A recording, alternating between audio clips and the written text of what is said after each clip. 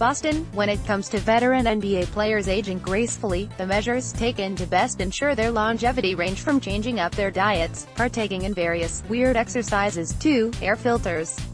I'll let Arnie Kander, former strength coach of the Detroit Pistons and a former vice president of sports performance with the Minnesota Timberwolves, explain. Maybe the last 10 years of my career, we traveled with filters on the road that we put into rooms because we don't know what's in that room, Kander, now a consultant to the Pistons, told NBC Sports Boston.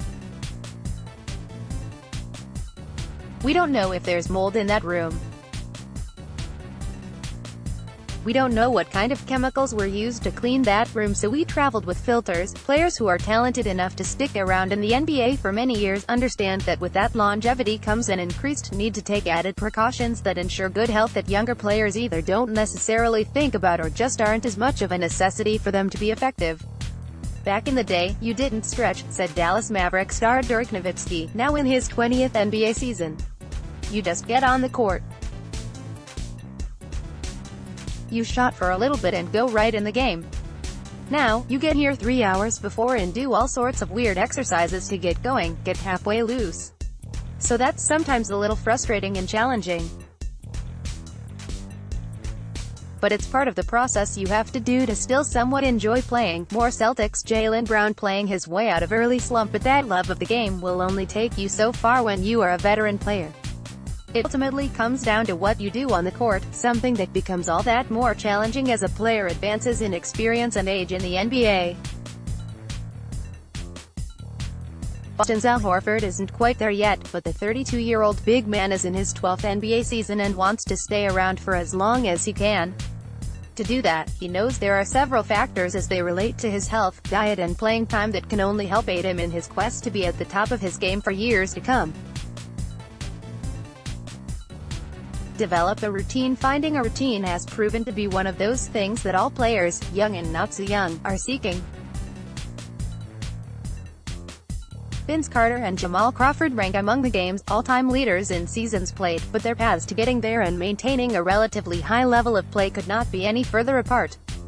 I don't play pickup in the summer, said Carter, who will be 42 years old later this month while playing in his 21st NBA season. That's really important. That's just wear and tear on your tires. I'm still on the court doing court work. But I'm not playing, running up and down. I can't do that. If I do that, by the time January comes, just being smart about my approach and big picture, which is this season and my willingness to do whatever it takes to keep playing this game. And then there's Crawford, whose outlook on off-season basketball is at the other end of the basketball playing spectrum. I asked him if there were a couple of things that jump out to him when he thinks about what he's done in his career to have this kind of longevity where he's now in his 19th NBA season. Staying active, said the 38-year-old Crawford. Even time off. Technically in the summer, I'm playing every other day.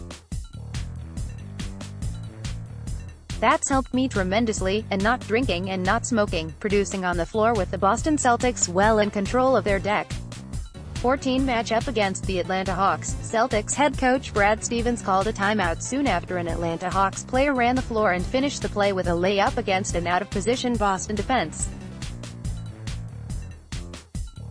Ed's not going to like the fact that a 41-year-old beat them up the floor, said NBC Sports Boston analyst Brian Scalabrine moments after Stevens' timeout.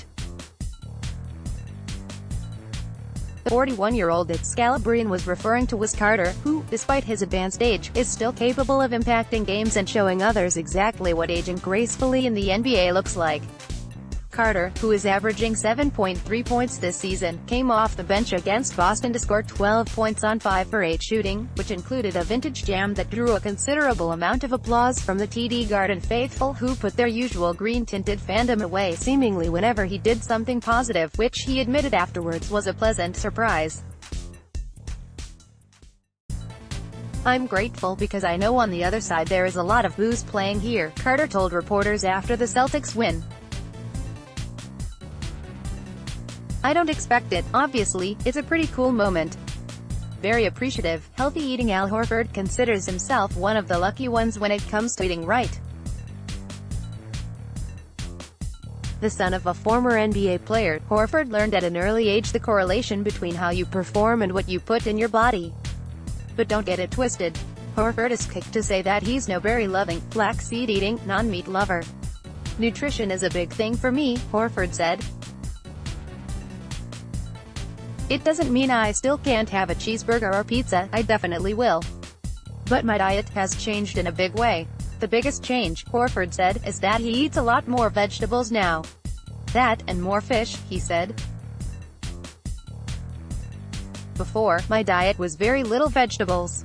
But now, that and more salads with meals or as a meal by itself at times. Those are probably the two biggest differences. Much like conditioning, figuring out the best diet for players as they advance in their careers varies from one player to the next. I'm not a big, you gotta eat kale, or, you gotta eat this vegetable or that one, Kander said. Find foods that work for you. For example, Kander said former Piston Grant Hill was a big steak eater.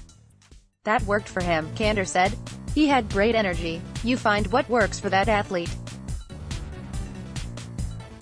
I don't think it's a good idea to get too rigid. You have to have this amount of fish and seafood, this amount of vegetables, more Celtics improving Hayward in a Terry situation. There are times when blood tests may reveal what's the best diet for a player. Kander recalls athletes having taken blood tests which determined what their sensitivity is to certain foods. During his time in Minnesota, Kander recalled having a player who was sensitive to chicken which, according to Kander, he ate 7 days a week. I told him, don't get rid of chicken, but let's reduce it to 5 days a week, and everything changed for him in a positive way, Kander said. Prior to the change, the player had sinus issues, bloody noses and earaches. We reduced the chicken by 2 days, and as soon as we reduced the chicken by 2 days, all those symptoms went away, Kander said.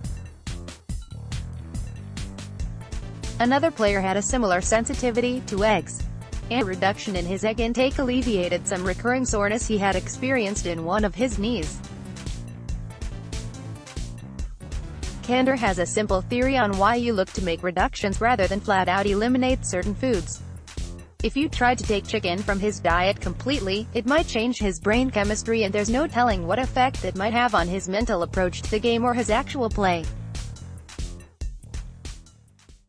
You just don't know, Kander said. So you have to take things like that into consideration whenever you are looking to make some kind of change or modification to a player's diet. And if they're playing most of the time with little discomfort, you don't want to do anything too drastic if you are making a change. But if it's a guy who misses like 40 games a year, we might have to have a different kind of dialogue when it comes to changes with his diet. Staying in shape. One of the bigger challenges facing players as they advance in age is conditioning. As players get older, developing a routine becomes critical. You're really trying to substantiate a routine that works, Kander said. Cut out the extraneous. Because as athletes get further along, that becomes even more significant. When Kander was working with the Pistons, he worked with Ben Wallace and Chauncey Billups, who were among the stronger players in the NBA at that time at the center and point guard positions, respectively. But as they got older, each had a different but still effective approach to maintaining a high level of strength. Ben is a specimen, as we all know, Kander said. He also had such an incredible knowledge of his body. For Wallace, he was intent on continuing to lift weights as a means of maintaining his strength. Meanwhile, Billups was more interested in working with resistance bands. You find what makes guys click and not get caught up in the methodology, Kander said. You have to be unique with each athlete, find out what raises the bar for them and then create that. Horford has a variety of lifting and stretching components that he's involved with on a daily basis, often involving work in the morning and later on that evening. Most of Horford's work involves a combination of lifting weights and stretching, with the emphasis being to try and get a better range of motion to different parts of the body. I found that combination has been very beneficial to me, Horford told NBC Sports Boston. Not only for how he feels now, but for what he hopes will be a career that will continue to see him age gracefully and continue to be a major contributor for the Celtics. Click here to download the new My Teams app by NBC Sports. Receive comprehensive coverage of your teams and stream the Celtics easily on your device.